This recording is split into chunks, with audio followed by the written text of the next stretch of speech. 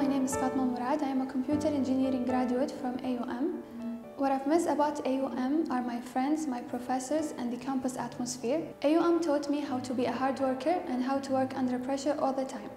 One of the best things that happened to me at AUM is participating in a competition under IEEE conference, which was about how to solve a humanitarian problem, which is blind people. During that competition, my team and I worked really hard in order to win, and that's what happened.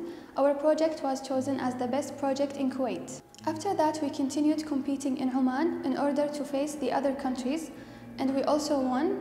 A few months later, we had the chance to meet His Highness Sheikh Sabah Al-Ahmed Al-Sabah in order to explain our project to him, since he is named the Prince of Humanity. At the moment, I'm working as a junior computer engineer, and my job is all about visiting different locations in Kuwait in order to check the computers and program them. I would like to thank all of my professors and also thank you, AUM.